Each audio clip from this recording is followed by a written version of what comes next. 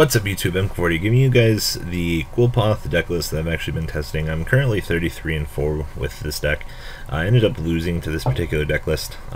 Played against some guy by the name of Batman's. He ended up swiftly destroying my Shadal deck list. So I went into DevPro, took his deck list and started test running it.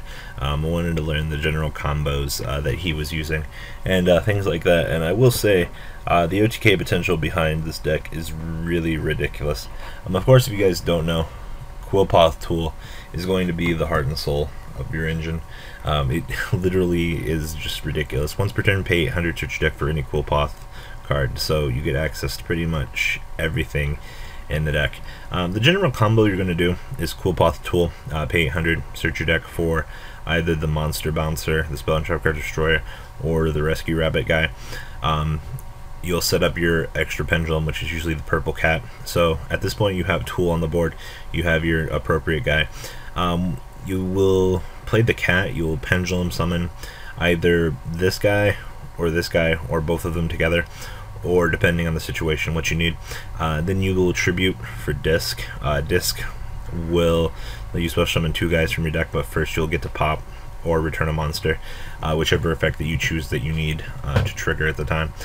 Basically you'll then, once you perform the pendulum summon, this guy will bounce this back to your hand. You can then replay this, search your deck for another card. Usually at the end of the day though, before you even have this in your hand, you'll just have one of these two or both.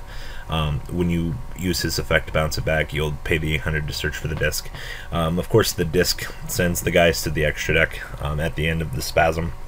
Usually you'll be pushing for 8k or pushing through a very strong wall of defense. Now you're probably asking, how do you get to Qliphoth tool? Well, Qliphoth tool can be searched through Odd Eyes. Odd Eyes also searches for your cat. And then you also play Summoner's Art. Summoner Art lets you add a level 5 or higher normal monster from your deck to your hand, which lets you search for tool. Of course, tool is the entire heart and soul of this deck. I don't understand why this guy was playing Karaz. I mean, I understand you contribute your pendulum guys, destroy them, draw cards, and then reinvoke them on the next turn. I haven't had a need to do that. I've done more work with Ryza and Caius. Turn 1 Ryza against an opponent that does not draw turn 1 pretty much a scoop phase for your opponent. It's kind of ridiculous that you don't let your opponent play Yugioh, so do keep that in mind. Also pretty standard trap lineup. We're also playing the 1 Unearthing the Monarchs, just more search fodder when you tribute for constant Monarch stream. I don't know, it's up to you guys if you want to play. I mean, you kind of do want access to your extra deck via tribute summons, so do keep that in mind. On to the deck profile. So triple tool, the 1 shell, which is just piercing, it's just a 2800 if you need it. The 2 disc, triple Odd Eyes, 2 Caius, 2 Karaz, 2 Ryza, triple Archive, triple Genome, and then the 2 Trampolinex, which is pretty good.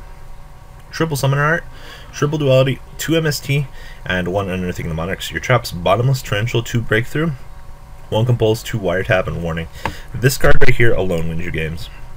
The extra deck: Cowboy, Dweller, Emerald, Exciton, Castiel, 2 101, Black Ship, Ragna, Dark Rebellion, which is broken, Volcasaurus, Tears, Big Eye, Gaia, and Felgrand.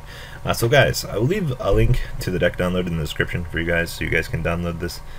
Give it a shot yourself, tell me what you guys think, and I will get you guys some content with this deck, and as we evolve the deck. So guys, what do you think?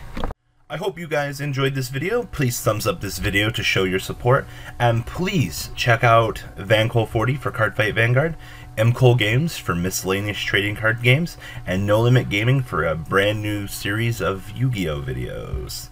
Thanks for watching.